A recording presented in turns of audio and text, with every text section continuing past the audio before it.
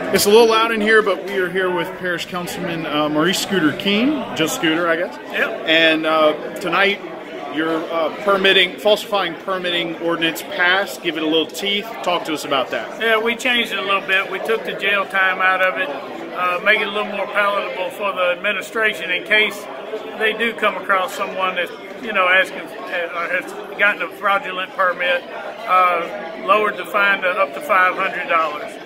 I think it's a good ordinance. It'll help move the parish forward. Hopefully people will do the right thing and go get the correct permit. Now, what's the quote you said about people asking for what? They keep asking for forgiveness, and we just give it to them. Those days are gone. Today, actually, whenever Layton signs it, the law of the land will be now that there will be no just forgiveness. You have to go back to planning, redo the whole thing, start over. Thank you, sir. Thank you.